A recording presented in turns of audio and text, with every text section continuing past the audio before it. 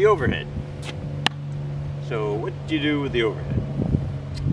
You see, I don't know, you've probably watched as many times as I have somebody hitting the ball into the net on an overhead. They just go like basically wham into the net.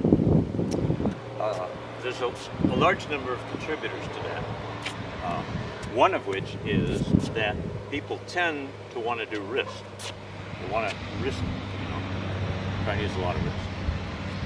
The problem with using a lot of wrist is that you get a rapid angle change of the paddle.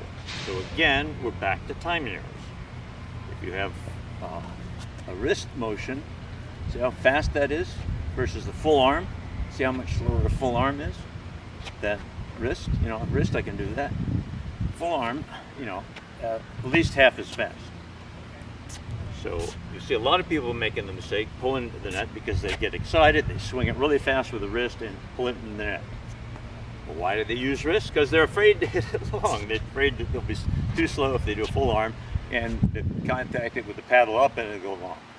So then they tend to say, well, I can fix that if I just, do wrist, and I'll get it much faster. I'll never hit it long. Of course, it'll never hit it over either, but go into that. But solves the getting it long problem. So what do the pros do? Well, first of all, they don't face the net when they're hitting it. They don't do like this, or even like this with a full arm. They don't do it. They don't face the net. Why? Same reason I mentioned of getting sideways. They want power. You got to step off the back foot to get power. Doing like this, you're not getting any power from stepping off. You can only get power from stepping off like this. So they get sideways. One of the things they try to do is they try to reduce the amount of muscle that they use by lengthening the stroke, by having the paddle face or the racket face move farther. There's several ways they do this. One is they don't just take the paddle up and go like, they don't just do like this. Very, very, very short swing. So let's talk about it from the side. So if you just do it like this and you do it like a short swing, very short paddle, very short paddle movement, hardly going at all. So in order to get power, you got to swing as hard as you can. You're using a ton of muscle. In addition to having a ton of muscle, you got to go from a dead stop to full speed to a dead stop really quickly. And so timing the speed in the position here becomes really difficult. If you do full arm, it's much easier to time that. There's much less error because you got a little slower paddle rotation. And if you have a nice long swing, you don't hardly have to use any muscle to get a nice fast velocity on the ball.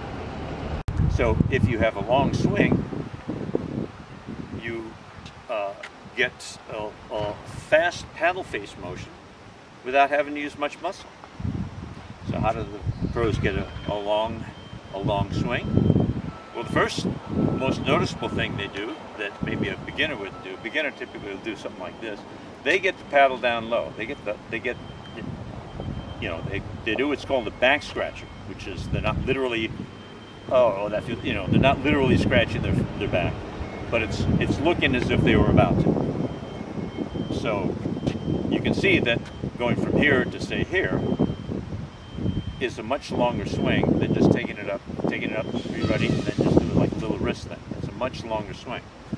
What else did they do to get the paddle to have a longer swing? They drop the shoulder. How do they drop the shoulder? They raise their other shoulder by getting their arm up. You see this on a serve in tennis. They toss the ball and do it, but you see them on an overhead tennis. You're going to hit an overhead. They get their arm up there, and that drops their racket head. Or in the case of pickleball, that drops the paddle head. So even though you're never going to serve overheads, even though you're never going to do a standard like a tennis serve in pickleball, you need to do this to get that shoulder drop so you can get a longer swing. What else do? They bend their knees. So they get the shoulder to drop, and that does it. But then they bend their knees. That gets the paddle even lower.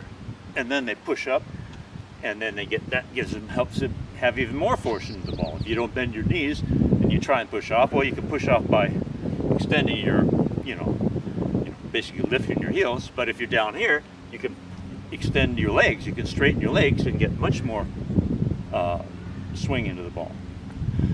And by doing all of that, low, low shoulder, bend the knees, and swing up. Back scratcher, swing up for the back scratcher. You get a huge amount of force into the ball without much effort. If you don't effort much, you get to relax. If you relax, guess what? You play well. So that's kind of a key thing. The one other thing, which is less related to